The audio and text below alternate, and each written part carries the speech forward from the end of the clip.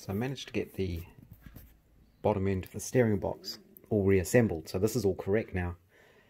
But I've noticed something else interesting, which is this column is held into the housing. There's this ring here with there's a groove in the housing, and this locates the steering shaft into the aluminium housing. You can sort of see the groove there. So this all fits together.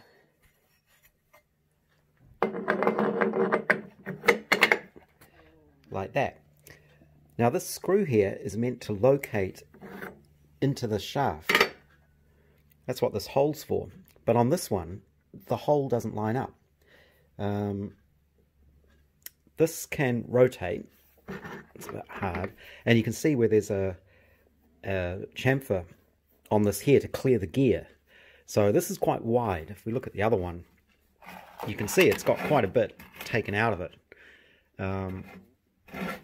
And they call this the eccentric sleeve. This is the diagram here. And because it's called eccentric, it makes me wonder if it's slightly off center and that's giving you some sort of adjustment here. But it doesn't look like it. I can't see that there's any adjustment there. So you can see here where the screw has never locked into the hole, and you can see where people have just tightened it up onto the housing here. I blued it and you can sort of see the little line that I traced, which shows how off center this hole is. So what I'm wondering is, can I just rotate this, which doesn't seem to be affecting the mesh of these gears at all, and drill a new hole, drill a new locating hole, because obviously I can put the housing on, and that's a bit tight, but that'll come out and I can mark exactly where I need to drill that locating hole. So it's kind of interesting. There is an adjustment on this. This is why there's this bearing in here, and there's this adjustment screw on the other side of the housing which pushes through into there, and that's to take up any side play on this. It's so well engineered though, there's no plan at all that I can feel, just by hand this is. So what I'm thinking is I can rotate this round as long as this is clearing the gear, mark where the hole is by putting the cover back on, and then just drilling another locating hole for that locating set screw. So I'm going to post that to one of the forums and see what people think, if that's a sensible suggestion or not. But it's just interesting that this box, maybe it's been mixed around in the past or replaced or something. I've got two of these boxes, and I've been very careful to keep all the parts from one box with that box, so I haven't mixed them up at all. So this is definitely how this column came to me. So yeah, it's just interesting that this is never seated. So whether that was from the factory or that's happened in the past, I don't know. I just have to figure out the best way to fix it. I posted a question about this steering box to the Riley Register forum, and the answer I got back there is that this eccentric collar is for adjusting the mesh between this worm gear and the main gear here. So what you're supposed to do is adjust all of this to get the meshing correct, and then you drill through the hole where the locating set screw goes to lock it into place. So I'm going to do that on this one. I've set that up temporarily by bolting the casing back together and just playing with it with obviously the steering wheel attached and the drop arm, so I can look at how much play there is in there. And adjusting the column definitely makes a difference. Before I do that though, it's worth pointing out that the main gear here can be put in any position. So what I'm going to do is, if you look carefully at the teeth on this, if it'll focus, you should be able to see where this has been worn out, where the gears have been meshing in the past.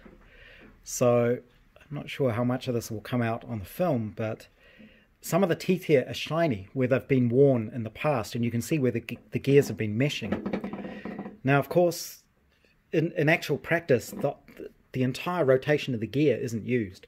So what I'll do before I set this up is I will rotate this gear wheel so that an unworn part of the gear is meshing with the worm.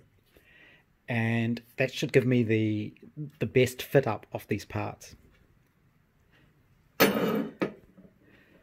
Once I've done that, I will bolt the housing back together and try to adjust the meshing to get rid of the backlash as best I can. So here you can see the adjustment for the side-to-side motion of this main gear. So with the casing bolted back together and this adjusting screw backed off, you probably see there is some end-to-end motion of the shaft there. So what you'd have to do is tighten this up, and that pushes against the ball that's in the end of the shaft on the gear here, and that gets rid of that in and out motion. So with that out of the way, I should be able to adjust the rotation of the shaft there to change the meshing based on that eccentric. And you can see at the moment there is a little bit of movement there, so it's not meshed correctly. So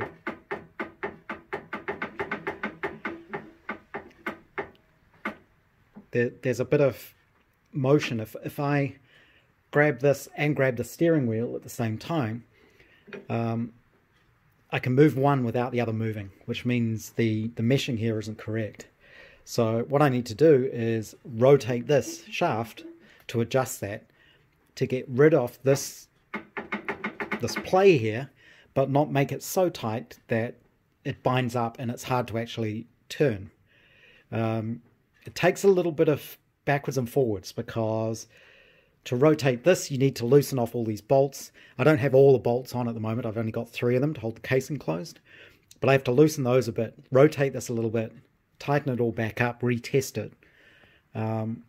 When I get to where I think the position is correct, I'm going to put in all of the bolts to bolt the 2 casing halves back together.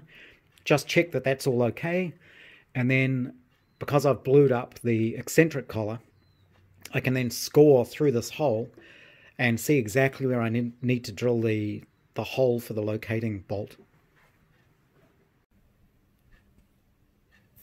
I have this adjusted now and the hole drilled to lock the column in place now that the adjustment is all correct. And it took quite a lot of fiddling around, just lots of tightening it up, checking it, finding it wasn't quite right, then loosening it, adjusting it a little bit, and then tightening it all up again. It took me a little while to realize that there's actually a hole here in the shaft, and you can use a pin spanner like that to more easily rotate this.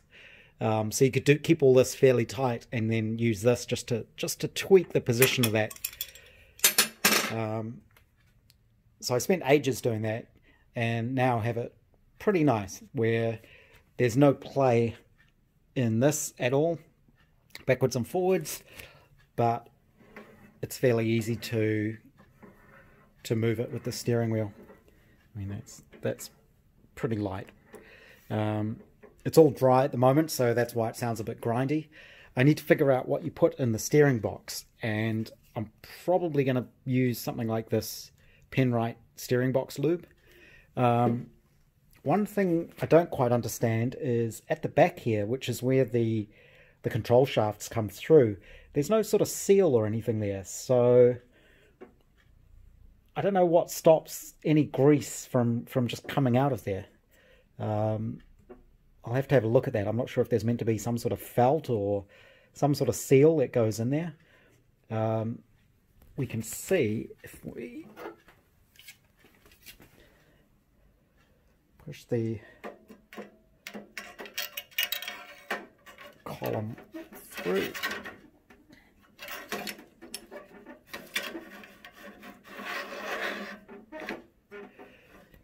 So these controls on the wheel are for the advance on the magneto and for a hand throttle. And you can see how the shafts poke through here. I am going to have to shorten these, but I don't need to do that just yet. So just around the edge of where those shafts come through. I don't know what will seal there, so that's something else I need to look at. But I'm pretty pleased with how that's come out. I think that should work well. One quick additional thing I should mention is I also need to work out what I'm going to do with the steering wheel. You can see here the rim has suffered a little bit. It's got a little bit thin in places where it's rusted through. It's not in any danger of coming apart, but I'm wondering the best way to tackle that. And I could weld that up and grind it back, but I'm also wondering if it's worth filling the inside of the rim with something, or at least coating the inside of it with something, maybe epoxy or something like that. And then probably what I'll end up doing is repairing the thin spots, and then this will all get wrapped in string probably.